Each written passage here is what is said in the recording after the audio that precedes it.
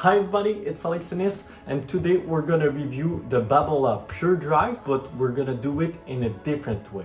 This racket has been out since a couple of times, so today we're gonna do, yes, a review, but also an investigation. We're gonna discover why this racket is the most sold racket throughout the entire world, and how that many players found this racket to be the best option on the market right now. So come with me on this investigation and let's go. So this racket is a classic since the early 2000s. This is actually the 8th generation if I'm right.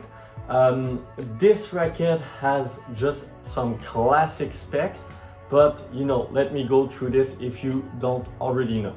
So this is a 100 square inch head size with a 16 by 19 string pattern, and you have an unstrung weight of 300 grams.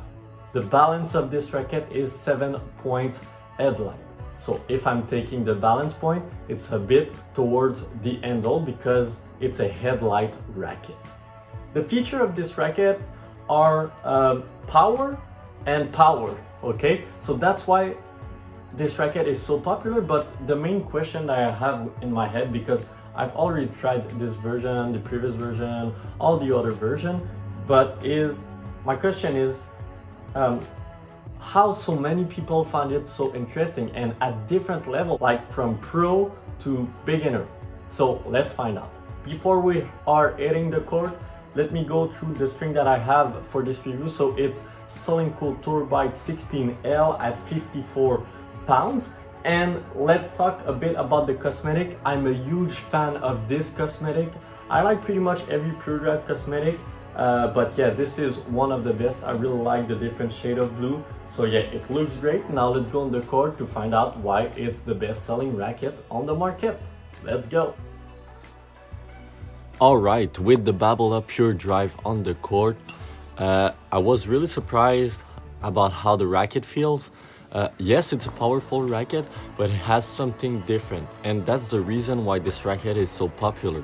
The stiffness of this racket creates the whole feeling, and honestly, I think I like it. Like, I feel like this racket is pretty good for a touch, for volley, for power shot. Obviously, you know, it's not the best for spin. Was pretty easier to hit flat shot all the time, but yeah, other than that, a really good racket. And yeah, for sure I can understand why, for example, a beginner can take it and love it, but also a pro player can take it and love it. So yeah, just a classic feeling. I felt like when I was at the baseline, I could just rip the ball through the court and would land in. The launch angle was a bit tough to adapt first, but after that it was pretty easy. For serve, it's pretty good for flat, for slice, for kick. I had no issue at all. You know, I think it's one of the best racket for my serve personally, so really love to hit flat serve with this one. Was helping me a lot with the flat serve. The speed was there, and yeah, didn't felt any lack of control with this one because of the stiffness, so that's pretty good. So yeah, the Babolat Pure Drive is a classic, and I can understand why. It's mainly due to the stiffness of the racket. So when you're hitting the ball, you feel that with the different stiffness, it's a really stiff racket. The feeling is completely different. You feel the ball very differently when it's in the string bed.